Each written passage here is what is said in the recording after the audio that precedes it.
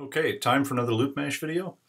Loopmash really isn't like my thing, but I'm just catching up to the fact that we've like 40 subscribers and the last Loopmash video has been seen like 3,700 times. So either everybody's watching that 92.5 times each, which doesn't seem likely, or there's even more people watching that just aren't subscribed. So since that seems to be popular, let me share something with you that they kind of snuck in at the 7.5 point release, which is a plug-in effect called Loopmash FX. If the original Loopmash was a plug-in and you went and brought content to it, this works the other way around. You can have your content and then add Loopmash's special effects to that.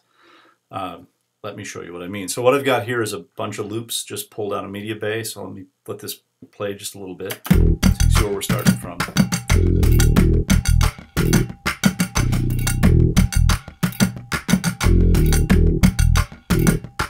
Okay, so that's just your basic stuff. Let me open the mixer, and this effect, Loopmash FX, you can apply it to an individual track, lots of tracks, or the whole mix.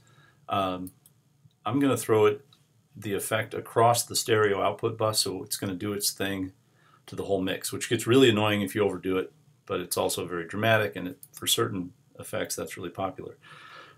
They hide it where it is hidden under the other folder, and looks like that. So let me close up this and close up the mixer, and I'm going to let this play. I'm just going to click through some of the different the buttons down here. You hover over them, you can see which keyboard key will trigger them. We're going to get to that in just a second.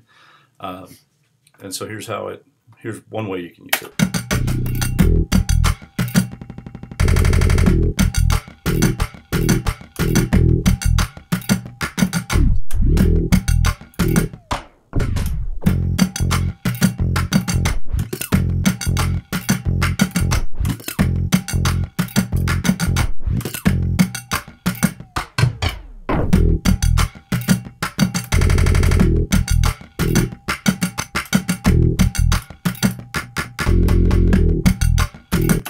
So this is actually a capability that for this kind of stuff, Cubase has needed for a while. There's some others like Groove Machine that have been able to do this for a long time, but unfortunately you had to like go buy Groove Machine and go down that whole road in order to do this one thing.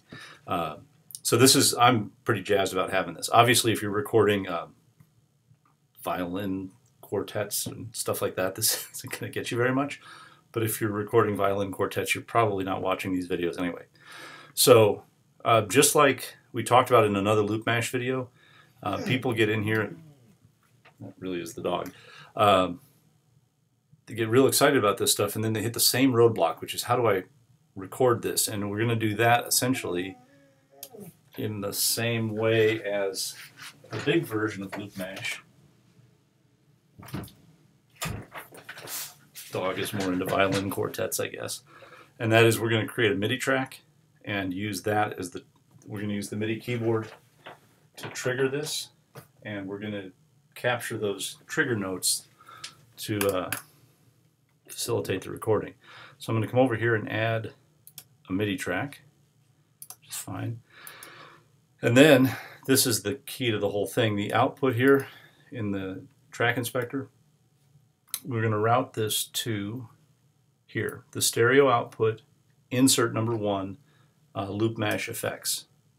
So if I've done this right, as I play the keys here, you're going to see the appropriate triggers light up, and look at that. So unfortunately, these trigger keys don't line up with the default trigger keys for the other Loopmash Senior, Big Loopmash.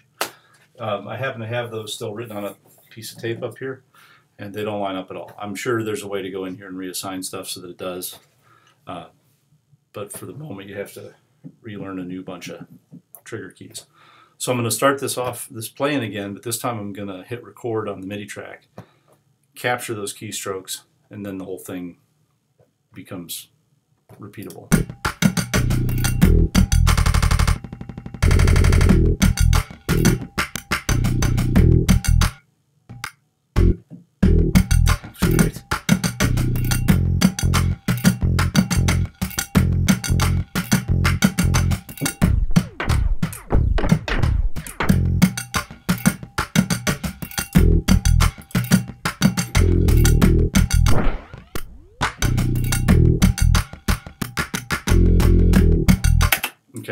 And you can see we've got the MIDI notes that are causing those events to occur, the effects to fire recorded right there, which means that you can come in and do all the same stuff you could to any other MIDI note. You can massage its location and time, you can quantize it, all that. One other tip, and then I'll cut this off.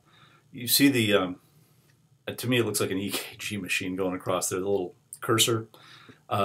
If you want to do whatever effect you're triggering, and then have your tune come back in on the downbeat real cleanly, you got to be off the key or off the trigger before that thing goes off the right hand side of the screen, because it's going to do whatever it's doing in that last bar and then come in fresh again here. Let me try to demonstrate that real quick.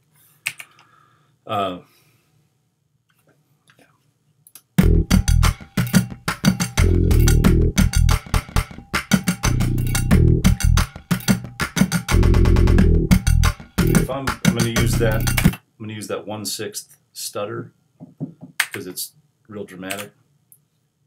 And if I cut it off cleanly by the end, before that cursor goes out of the 4th bar, it'll come back in nice and sharp.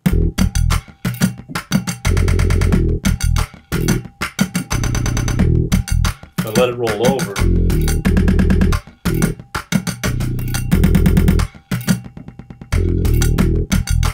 it doesn't necessarily come back down in on the downbeat. Basically, it's going to do its thing to the end of the measure you let go in and then come in. So keep an eye on where that cursor position is, and it'll give you some sense of how to nudge your timing. And you can always come into the key editor here and grab the triggers and move them around and play with them so that the stuff starts and stops just exactly where you want it. So again, if you need Loopmash, nothing else will do.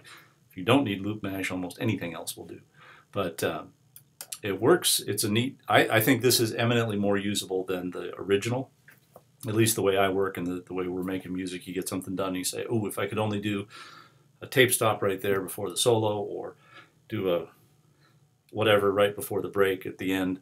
And even actually the tape stop, the table stop thing for where it all comes to an abrupt halt is actually a pretty usable special effect for a lot of commercials and things like that. So they say, hey, hold on, Sunday, Sunday, Sunday.